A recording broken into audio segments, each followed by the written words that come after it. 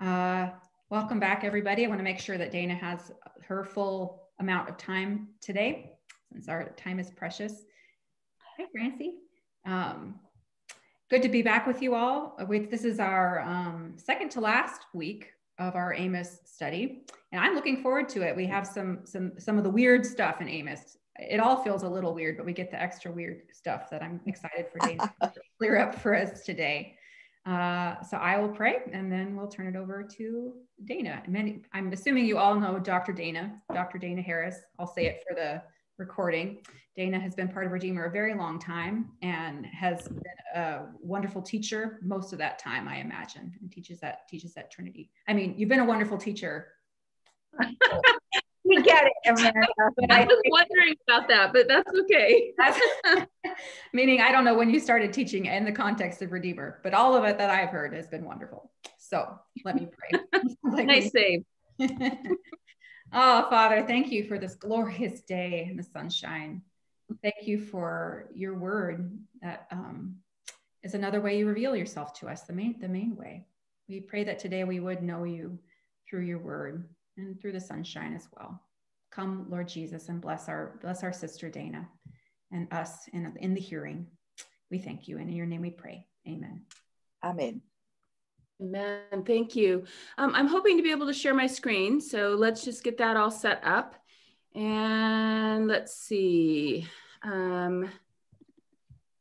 Okay. Okay, sorry, it's saying that I need to, okay.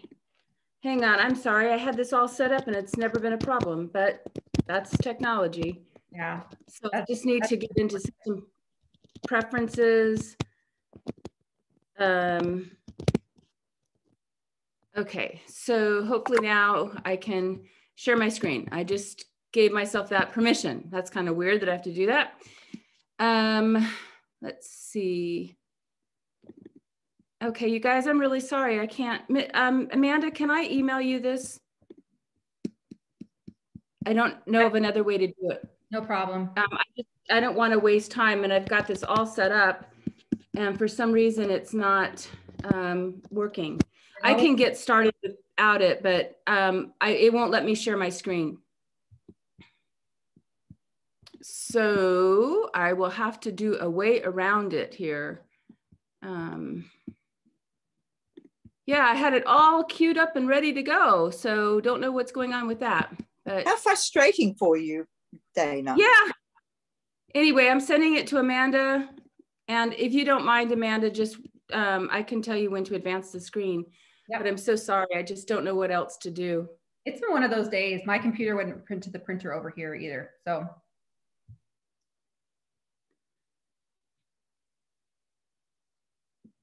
Did you get it? Great. Thank goodness we can do this so quickly, but I hate to put Amanda on the fly, on the spot, but I just don't want to waste too much time on this. And I think there's a lot of material here, so I really want to make sure that the PowerPoints will really help to kind of clarify. And I'm wanting to just focus on a few things because it's just kind of an overwhelming passage. So while that's getting set up, I will just go ahead and get us started. So I'm going to be doing Amos 7 and 8, and there's actually a series of, and when we have the PowerPoint, you'll be able to see this, but there's a series of 5 visions. I'm just covering 4, and they're in pairs. So vision 1 and 2 are a pair, and then vision 3 and 4 are a pair. But after each of those visions, there's here we go. Okay, great. So thank you so much, Amanda. I'm so glad that you can so you can go to the next slide 2. Okay, so here is a little bit small font, sorry about that, but here's kind of the big picture. And in the first pair, and I see that there's a mistake that I didn't catch, so I'm sorry, but you'll see it. In the first pair, Amos intercedes and God relents. So that's the first and second vision. And then expansion should go into the third vision. That was a mistake I caught later on, but no worries. So then we have the second pair of visions, and that's going to be the third vision and expansion, the fourth vision and expansion. And then next week, Amanda will give us the fifth vision. So let me just make a few comments about this, because in Amos 1 and 2, we have the oracles that were directed against the nations. And then in Amos 3 and 4, there's the exposure of Israel's sin. And then in Amos 5 and 6 that we saw last week, there is this lament over the impending death of Israel. So there's a lot of, here in chapter 7 and 8, there were a lot of allusions that take us back. So if you're feeling like deja vu, I get it, because there's going to be a lot of things that we've heard before that are now kind of being realigned and put together. And just one other thing that I'll say, in the second pair, notice there's going to be a difference. In the first pair, Amos intercedes and God relents. In the second pair, which is visions 3 and 4, God he just initiates, he just works. And part of that is to show that judgment is imminent. It's going to come. And so there's no, there's no dodging that. And I also want to just say that Amanda has talked about this strange imagery here, but I have to laugh. I spent so much time in Revelation and some of Jewish apocalyptic. This seems pretty tame. But really what the visions are is they're going to be images that are very powerful to try to get people's attention. So that's one way to think about it. So if you can go to the next slide. So here, I just want you to kind of see, again, that expansion shouldn't be there. I don't even know what happened, because I did change this. Oh, well, you know what? There's no perfection this side of heaven. Hallelujah. Anyway, so we're just focusing on the first pair, the first and second vision. And actually, you can go ahead to the next slide. So this is the first vision of the first pair. And as I said, each one is going to have this horrific disaster, which is the vision that Amos sees is something that's just horrible. But Amos is going to pray, and these are short little prayers, and God relents. So let's just look at this one. So this is what the sovereign Lord showed me. He was preparing a swarm of locusts after the king's share had been harvested, and just as the late crops were coming up. When they had stripped the land clean, I cried out, "Sovereign Lord, forgive." How can Jacob survive? He is so small. So the Lord relented. This will not happen, the Lord said. Now, this is really, really interesting, because earlier in chapter 6, there was a prediction of an invading army. And so one could think that the locust swarm could be an invading army. That's a common image. But actually, we're going to see that this is actually meaning an actual swarm of locusts. And if we go back to Deuteronomy 28, a swarm of locusts would be one of the curses that would happen to Israel if they went away from God's covenant. So you're starting to see some connections even within the Old Testament. And notice it says after the king's share had been harvested. So what this probably says is that there were 2 harvests, and the king and his whole entourage got the first harvest, and that would feed them and all of the ranking people, but also their livestock. So if this comes after, that means the locust is going for the second harvest, which would be the harvest that the people would use. What this is actually saying is that this is going to be starvation. This is basically going to lead to people's starvation. Now, I want to just give us some visual imagery here. I don't know if you have ever experienced a locust swarm, but Amanda, if you could do the next slide. These are going to be blurry pictures, sorry, but this is an actual picture of a swarm of locusts. And if you can do the next slide. This one I thought, look, it just blanks out the sun, how many locusts there are. And then if you can do the next slide. And this just shows the result, that the land is stripped clean. So this is a really horrific image. And interestingly, the same imagery is used in the plagues in Egypt. So this is severe judgment that's being rendered here. And if you can go to the next slide. So I want to put your attention on verse 2. And it says, I cried out, Sovereign Lord, forgive. And I kind of feel like these are like Amos's breath prayers. You know, this is not a long petition before the Lord. And sometimes we have, the prophets will, recite God's faithfulness, and then they'll give like a reciting of the history of Israel and how God has intervened. There's none of that. This is raw. This is absolutely raw. Forgive. It's like Amos sees this and he's like, he has nothing else to do but to fall upon the Lord's mercy. It's also interesting, there's some things here, why he mentions Jacob instead of Israel, because this whole thing is being directed to Israel, so why Jacob? And one possibility is that it's putting the focus on the individual within the nation and not just the nation. So it's really a cry, a raw cry to God's mercy. And then the thing about how he's so small, and there's a little bit of irony in this. On the one hand, Israel was not completely small at this point in time, although it was certainly smaller than Egypt and some of the surrounding empires. But I think the irony is that in comparison to what God is doing, Jacob is so small. And that's really ironic because they thought they were so big. So I really think there's kind of irony that's at play here. But even so, look at, he says, you know, there's kind of, he relents. God says, okay, I hear you. That doesn't mean that God is going to spare them any judgment. It's really more of a delay. And what's so interesting is that God turns in compassion. And sometimes people have a hard time thinking about God changing his mind, but God is responsive to his people. He cares about his people. And this raw cry from Amos directs the heart of God. But interestingly, the people don't turn from their sins. And so it's a kind of an unequal equation. Yesterday, I had the opportunity to live stream the memorial service for Pastor Harry Stackhouse. I don't know if any of you know him, but he was the pastor at Sign of the Dove in Waukegan, a man of unbelievable faithfulness to the Lord. But in the tributes, one person who was kind of like his spiritual son said this, and I think it captures what's happening in this passage very well. This person said, there were times when I didn't act like a spiritual son, but Pastor Harry never stopped being a spiritual father. And I really love that because I think that captures that the people have stopped being God's people, but he hasn't stopped being their God. And so there's really a lot of compassion in this. Okay, so let's go ahead to the next slide. And I won't necessarily read through all of this again, but I'm just going to highlight a few things. Notice that now the judgment is going to be fire. And this is a tremendous fire. So if you could go to the next slide.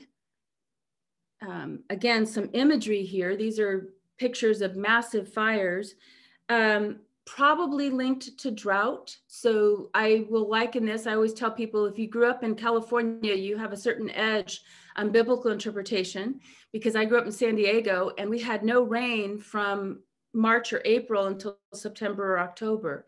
And as you know, every year about September, California has these massive fires. And that's because the land is so parched that it doesn't take anything for a fire to start.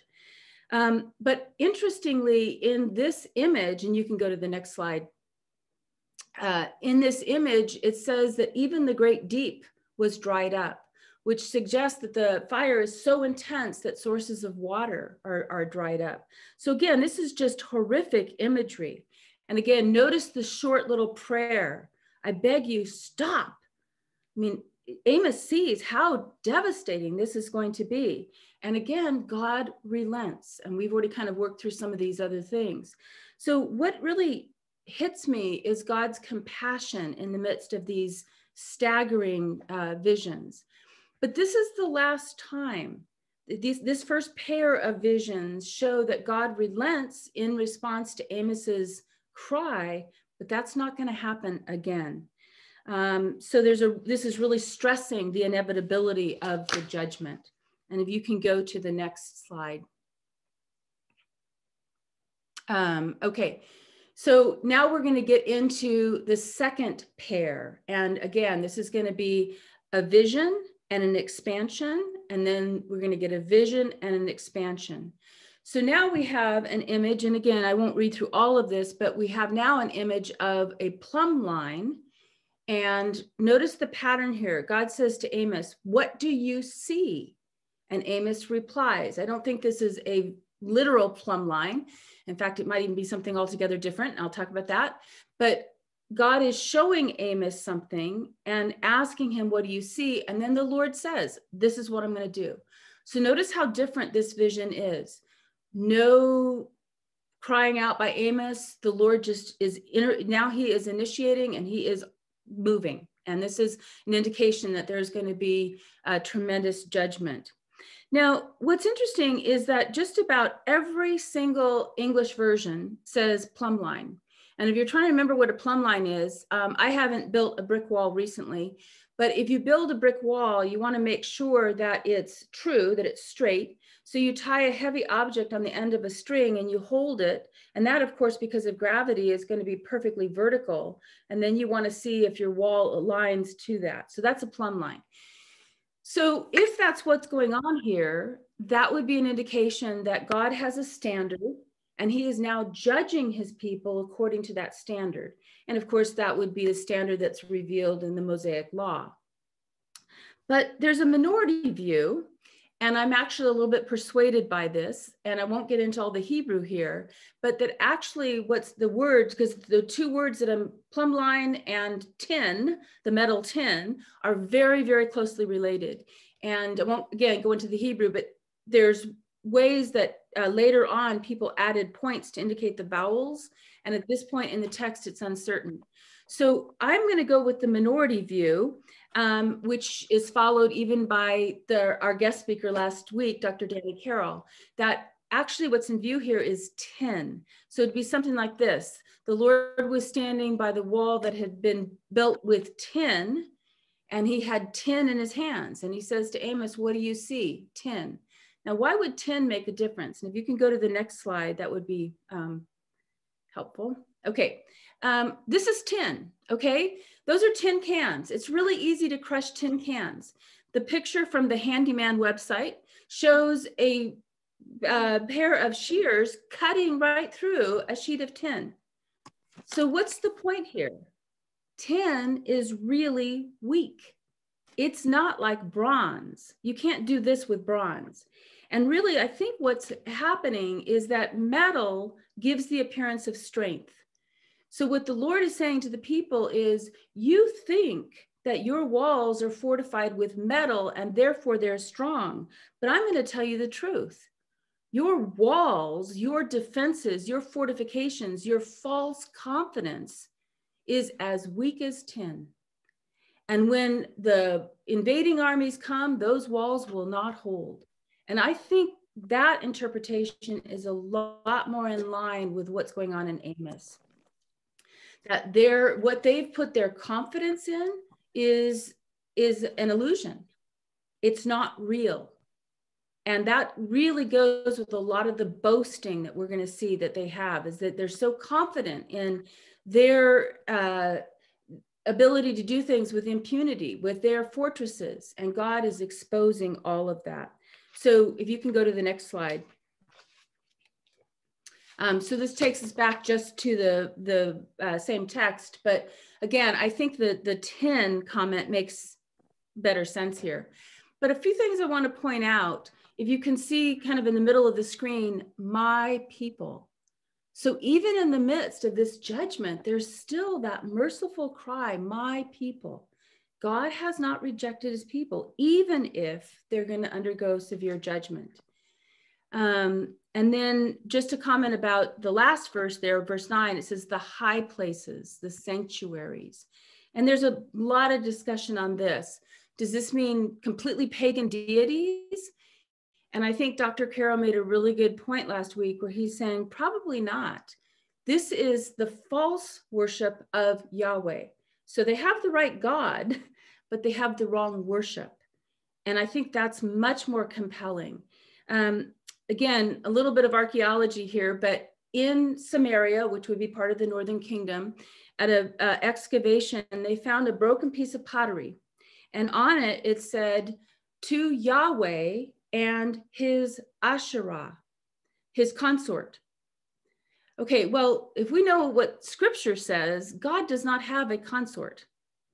And her name is not Asherah. But we can see in a lot of archaeological evidence that the Northern Kingdom was conflating. They were taking Yahweh and then adding in their own cultural practices, their own ideologies. And that's what I think really makes sense here, is God is calling them out on that and saying, I am the true God, worthy of true worship. You cannot remake me in your image. And I think that's really what the people are doing. So we've gone through 3 visions very quickly. Let me just stop and ask if there's some questions that you might have.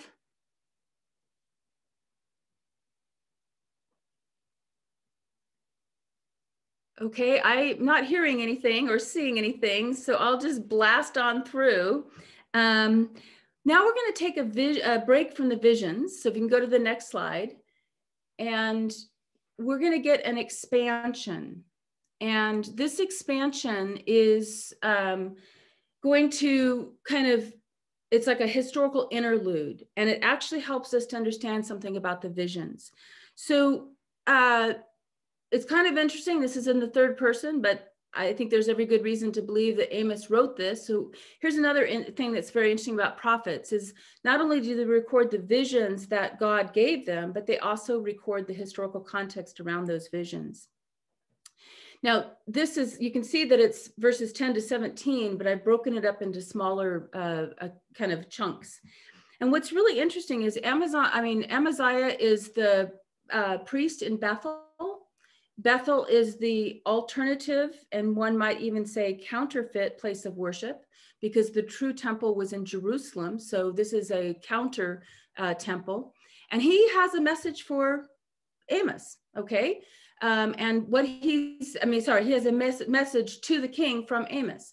And notice how he phrases Amos's words. It's basically a conspiracy theory. I thought I'd choose language that we can relate to, okay?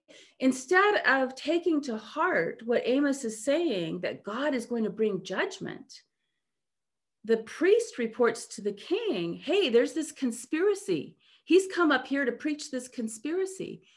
The land cannot bear his words. And so he goes on to say, Jeroboam will die by the sword. Israel will surely go into exile away from their native land. Well, nobody wants to hear that prophecy. Nobody wants to hear about judgment. So rather than take to heart the very words of God, the priest, who is the person who's supposed to represent the people to God and God to the people, now distorts the word of God in a very profound way. We're going to find, though, that eventually this is exactly what happens. Jeroboam doesn't die by the sword himself, but his dynasty does. So Jeroboam dies a natural cause, but his son is assassinated. And with that, that's going to be the end of the Jeroboam line. It shows, I think, just this whole idea that the priest is distorting the word of God, how profoundly the religious institution has fallen. And we're going to see this even more profoundly in the next couple of slides. So let me just go ahead and go to the next slide then. And so now Amaziah comes back and he's going to report to Amos, and he says, get out, you seer. Go back to the land and earn your bread. That's a reference to professional prophets. Don't prophesy anymore here because, and this is really key, this is the king's sanctuary and the temple of the kingdom. And once again, this really underscores, first of all, Amaziah completely rejects the prophet from God, but notice he doesn't mention Yahweh anywhere in these verses. It's the king's sanctuary, the temple of the kingdom. These phrases don't occur anywhere else in the Old Testament. And what they're actually showing is even if the people worship Yahweh, what's primary is the king. This is showing very, very clearly that this is ultimately about the king and his kingdom, not God's kingdom. So this is something that Dr. Carroll talked about last week, but a lot of what this passage is doing is exposing counterfeit narratives, exposing,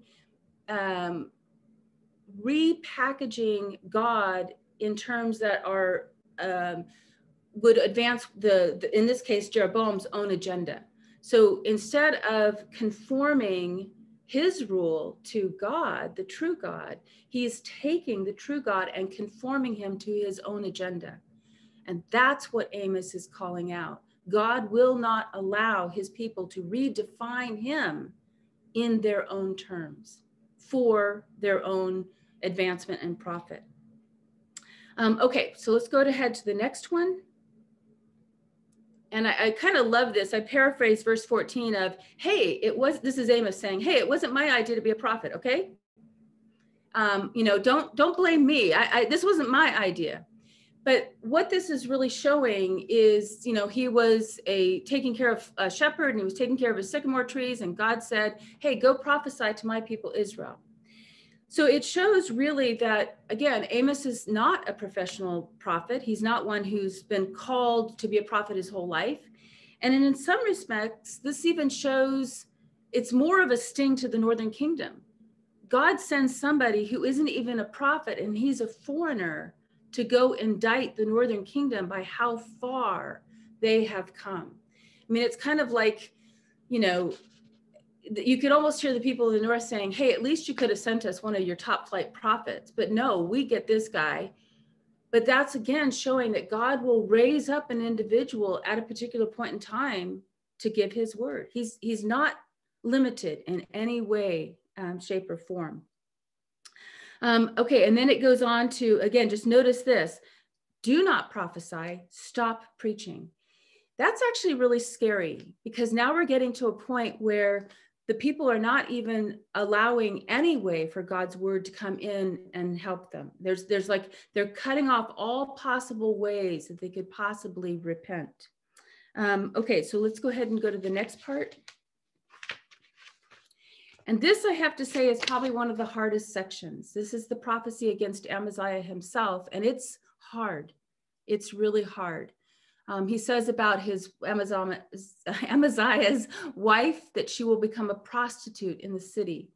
That could mean either or both, some kind of sexual violence, including rape by invading forces, or it could mean that when her children and her husband are taken from her, that she is left and has to resort to prostitution. But it's a horrific image, no matter what.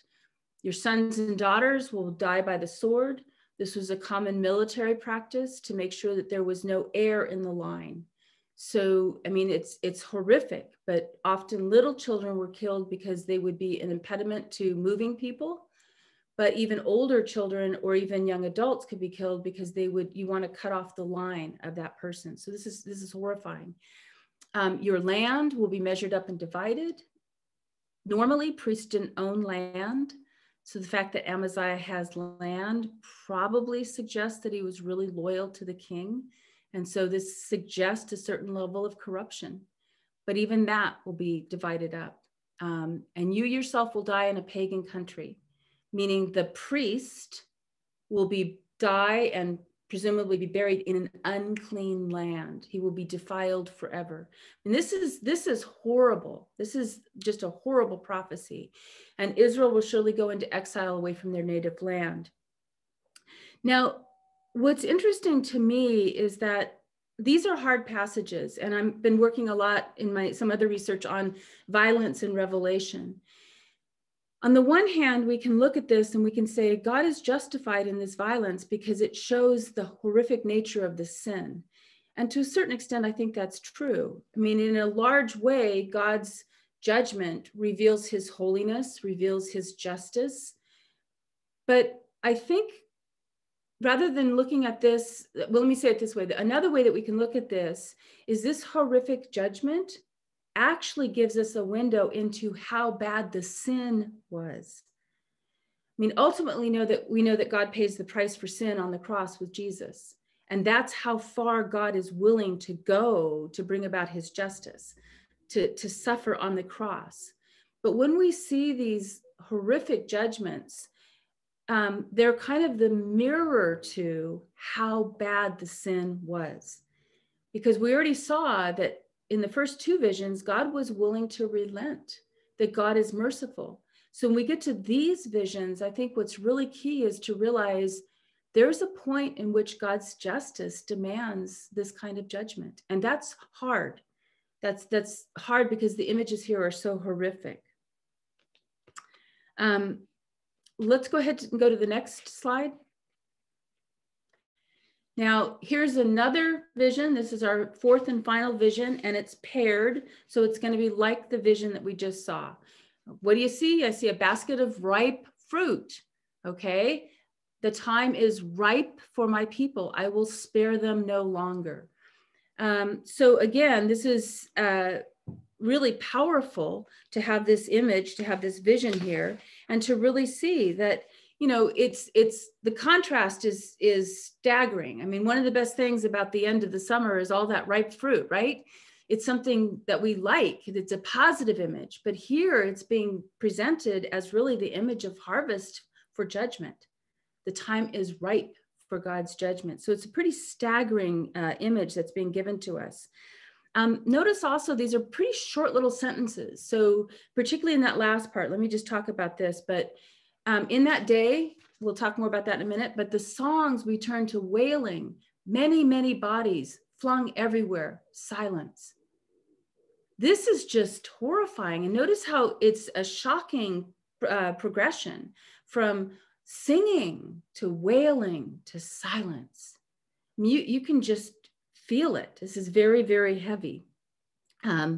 So this is the fourth and final vision that we're going to talk about. There's another vision that Amanda's going to take care of next week, but let's go ahead now and work through the expansion. So if you can go to the next slide.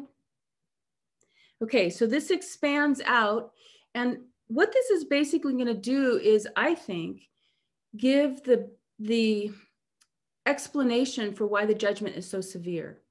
Okay, so it says, "Hear this, you who trample the needy and do away with the poor of the land." And the idea of doing away probably suggests that the exploitation of the poor is so bad that they will eventually kill all those people. I mean, literally work them to death. And so that's probably the implication. But listen how this is just horrific judgment. He says, you know, when the people are in a celebration, which should be putting their focus on God, the true God. The celebration of the new moon, that's a monthly celebration. The Sabbath, that's a weekly celebration. On the Sabbath, you're supposed to cease all work so that you can focus on worshiping God. It's a reorientation, just like our liturgy is. It refocuses us. But instead, what are the people doing? You know, it's like they're checking their cell phones every 5 seconds to, when is this going to be over so we can get back to the market? Come on, come on, come on. Which goes back to what Dr. Carroll talked about last week, that their religion is perfunctory. They're going through the motions, but there's no heart in this at all. It's like, just get on with it. Come on, can we get out of church so we can go back and check the stock market? And actually, it's worse than that, because they go back and they say, basically they're saying, well, when can we get over with the religious stuff so that we can go back to the exploitation? That's really what they're saying. In Dr. Carroll's commentary, he just had a line that I literally could not resist quoting, because if you like alliteration, this is great. But he describes this, the machinations in the marketplace that led to so much misery. I mean, I just think that's great with all those M's there, but that's really what he's talking about. Now, if you look at this list, I'm going to go through it rather quickly, but these are the charges against the leadership in Israel. I think the first, the ones that are skimping the measure, boosting the price, cheating with dishonest scales, I think that's pretty straightforward. So these are all corrupt practices to make the seller get more profit. But really what's horrifying is verse 6, buying the poor with silver and the needy for a pair of sandals. What this is talking about is not only debt slavery, where people have to go into debt because they're so poor, but it's actually talking about for such a small price, for such a small amount. So we talked about this previously in one of our studies. It's kind of like a payday loan. You might have an original loan of $100, but you end up getting into a debt that's thousands of dollars because of these exorbitant interest rates. And that's really kind of the idea that's there. And the last line, selling even the sweepings with the wheat. that meant that they were mixing in the chaff, which should have been swept away, with the good grain. So not only are they using dishonest scales, but they're selling an impure product. So it's exploitation at every possible level. Okay, we'll go through the next quickly, and then I want to leave some questions, time for a little bit of questions here. Okay, so again, the Lord has said by the pride of Jacob, and I'm taking this as ironic, you know, that they are the pride of Jacob. And the Lord is using this really in an ironic, almost sarcastic way. I will never forget anything that they have done. This is a tremendous encouragement for those who are being exploited, that God does not forget that sin, that God does not turn a blind eye to what happens that is completely unjust and dishonest. And then the next imagery here is really of a horrific earthquake that's implied and a terrible, terrible flood. What strikes me about this verse is that it shows that even creation is affected by the sin of humanity. And a verse that I want to just call our attention to is Romans 8, verses 19 to 21. I'll read it and then I'll repeat that reference. For the creation waits in the eager expectation of the children of God to be revealed. For the creation was subjected to frustration, not by its own choice, but by the will of the one who subjected it, in hope that the creation itself will be liberated from its bondage to decay and brought into the freedom and the glory of the children of God. And that's Romans 8, verses 19 to 21. So I think there's a hint of that here, that even creation is affected by the sin of the people. Okay, the next slide. In that day, I said I'd come back to this, but this is the day of judgment. And so the day of Yahweh, it's a very prominent theme. But notice here, we're going to get, you know, just almost a reversal of creation. I'll make the sun go down at noon and darken. I mean, this could refer to a solar eclipse. That's entirely possible. But notice what he's going to do is all of their festivals, the things that they were so flippant about, are now going to be sources of mourning. So there's weeping, sackcloth, shaving the heads. I'll make it like the time of the mourning for the only son. In Israel at this time, the firstborn son was the lifeblood of the family. And if the firstborn son dies, that's the end of the family. So this is profound mourning, a bitter day. And we can go to the next couple of verses. Then now we're going to have a famine, but this is not a famine of food, which has been previously talked about. Now this is going to be a famine of the word of God. And in many respects, this is far more horrifying than a physical famine. To be without the word of God, you can see the people are staggering. They are absolutely without any direction. They're cut loose from their moorings. And there's all kinds of ways that we can talk about that. They're cut loose in their moorings to sin more, to be completely cut off from any access to truth. And again, a very, very powerful image. And then finally, if we can go to the last slide, and then I want to open it up a little bit. And then in that day, the lovely young women, the strong men will faint. So he's showing how horrific this is, because the strongest in the population, the young people, are the very ones who are going to be fainting from thirst. In other words, the implication, if it's bad for the young ones, how bad is it going to be for everyone else? So this is kind of hyperbolic language. Okay, then it goes on to say, those who swear by the sin of Samaria, your God, Dan, and then the God of Beersheba. And again, we could unpack all of these, but the point that I want to leave us with, and just a few possible ways that we could think about this in our contemporary context, is all of these are references to worshiping Yahweh, but in a way that combines things from the surrounding culture. And I want to just be very careful how I say this, but the image that kept coming to my mind when I was going through this was really the image of January 6th and the Capitol riots. And the image that was so terrifying for me there were the signs, the flags that said Jesus saves, right next to the flags for Trump. Now, the caveat I want to make is people voted for Trump sometimes out of a conviction in their heart that he was the right person. And I'm not even touching on who voted for whom. What I really want to focus on is the imagery on January 6th, where you got the conflation by at least some people that Jesus and Trump were pretty much on the same level, and Jesus is now being brought into the service of an ideology that is contrary to God. So I want to be very specific. I'm focusing on that group. And I think that's a contemporary picture of what Amos is saying, that this is a group of people who have taken the true God, our Lord Jesus Christ, and brought him into service of their ideology. I will never forget that image because it was so clearly embedded in my brain.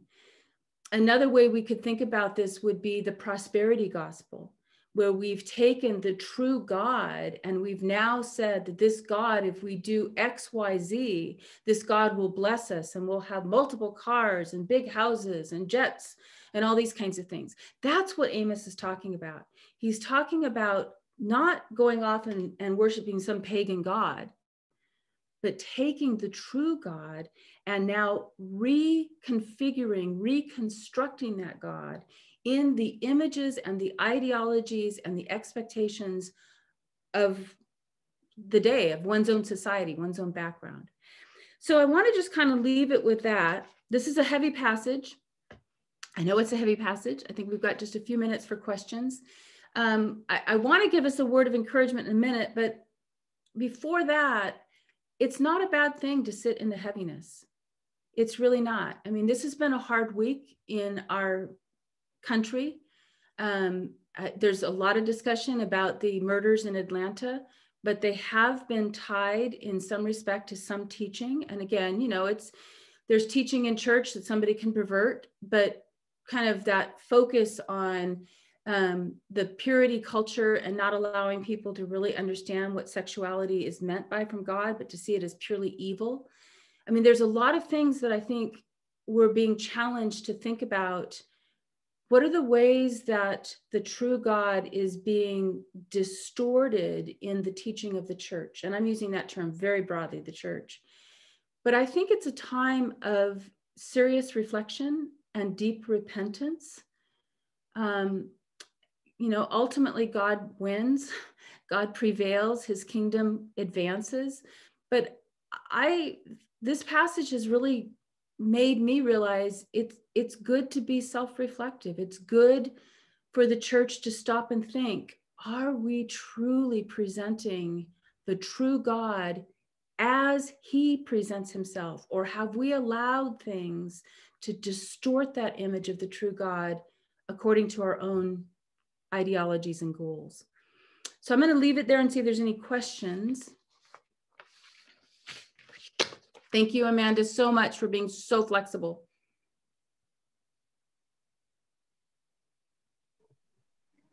Thanks, Dana. That was really illuminating. Brian and I are always talking about what the role of government is and what the role of the church is in like all of we see a lot of this exploitation today. We just don't know like whose job it is to fix it. So what does it look like when the church is actually addressing exploitative labor practices? And what are your thoughts on that?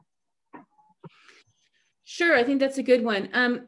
There's a couple of things. I think we need to take clearly that we're not a theocracy. So we're not kind of a nation that is under the old covenant under God. We are a representative government, which I take very seriously. That means we have access to elected officials. We can do things that can try to change policies. So I take that very seriously. We can write to senators, we can write to congressmen and women. We can try to be about changing things that are unfair or even putting laws in practice. I mean, so like child labor laws, you know, actually those were driven in large part by Christians who saw that the exploitation of children was horrific. And so child labor laws are, you know, a result of that. So the fact that we're in a representative government, I take very seriously. But I also think that there's a role of the church to have a prophetic voice. And I think part of what the church does is to bring these things into the light. A lot of people don't know about exploitative practices, particularly like in the production of clothing. That's a really big one. But there's been a lot of exposure of that. Again, just touching on things that are maybe in the news, but Amazon is under fire right now for some of their labor practices. So I think that the church does have a prophetic role in calling out those things and bringing them into the light. So I would say it's kind of twofold. The church is not the government. And I think that's where you get problems, is when you get those things conflated. But we are, as citizens, and there's different nationalities represented here, but we're all citizens of countries that have representation, then we are really, I think, called to be aware, to sign petitions, to do the kinds of things that we can do that speak to injustice, and also to call it out, to make it visible. Because evil flourishes when it's in silence, when it's in darkness. And I think a lot of what the church can do is to bring those things into the light. Those are my first thoughts. That's really helpful. It was a good question. And I appreciate your point about bringing it into the light as people of the light. I would love to keep going, but we need to wrap it up. Thank you, Dana. That was really powerful. And I learned a lot. There was one point where, I don't know if you could see, I was just like going like this, like, Lord, oh, you're big and you will not allow your name to be tarnished. And may it be so with us. Can I say one final thing, just as a word of encouragement, because I think we kind of need that. This is a hard passage, okay? I mean, it was hard. It was heavy working on it. I found myself just like doing that same thing, kind of throwing my hands up, and had to go for a walk yesterday just to clear my brain.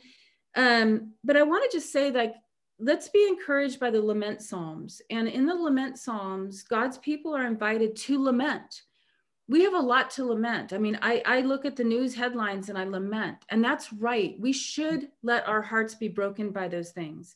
But in the lament Psalms, once the psalmist has lamented those things, the Spirit of God brings him back to a right understanding that God is sovereign and God is just. And almost all of the lament Psalms end in praise, not a praise that refuses to look, but a praise that goes through the lament and comes out to the realization that, praise God, my hope is Jesus. That's paraphrased. The Psalm doesn't say that. But just to reorient us back to the sovereignty, the goodness, the justice, the holiness of God. Amen. Amen. Lord, may it be so. Thank you. We lament, we praise. Do your work in us. And thank you. Bless Dana and all of us as we continue to worship together in a few minutes. In your name, in your holy name, we pray. Amen. Amen. Thank you, everybody. Thank you, Dana. That was wonderful. Thank you, Dana. That was wonderful. All right. Yeah, thank you all. You made it through two of the hardest chapters in Lament and Amos. Next week, only one chapter. So there you go. Okay. Bye-bye. Bye-bye.